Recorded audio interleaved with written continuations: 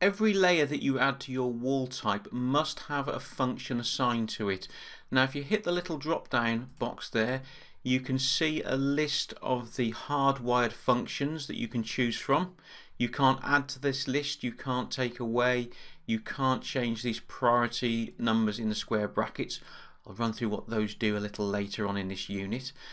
But for now I just want to take you through each of these options here, these layer functions, and explain what each one is typically used for.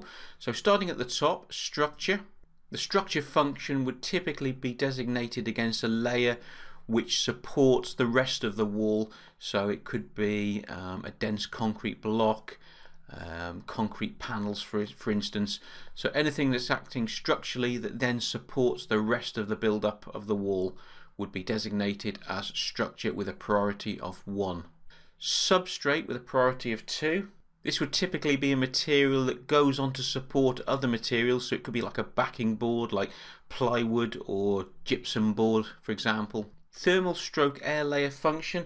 This normally prevents air penetration and adds thermal insulation to your wall build-up. The first of the finishes functions here, finish 1 with a priority of 4. This is normally assigned to the exterior layer. And the second finishes function, finish 2 with a priority of 5, the lowest priority in the list. This is normally reserved for the innermost finishes layer. And finally we've got a membrane layer function. This is normally designated to a layer which prevents vapor ingress into your wall build-up, and this should normally be designated with a thickness of 0.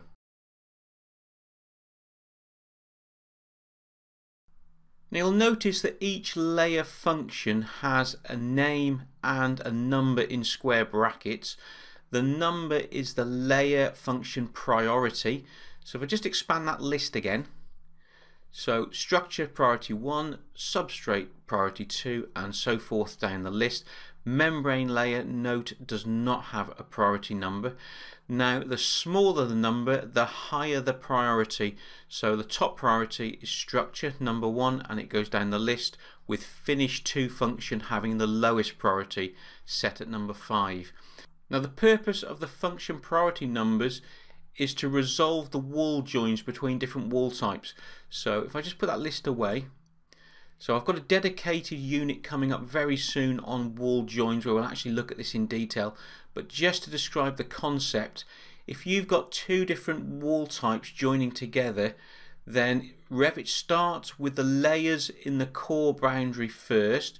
So it'll take all the layers in the core of wall type A, and it will try and join them and resolve those joins to the layers in the core of wall type B, with the higher number priorities taking precedent over the lower priorities.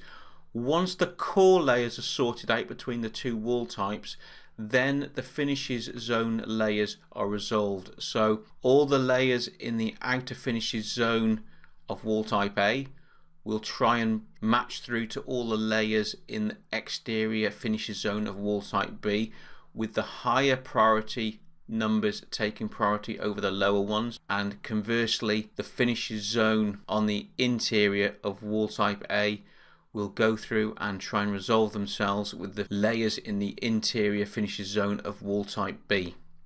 It's a very common scenario in Revit for users to get very frustrated with the wall joins, that the layers aren't joining as they need or expect them to. It all comes down to this function and priority. So sort of changing these in your different wall types and maybe swapping where some of these layers sit between the finishes zones and the core zone, you can actually get those wall joins to resolve themselves correctly. This is a sample video from the Ultimate Guide to Autodesk Revit Walls online course. For full details of this course, please visit bimscape.com.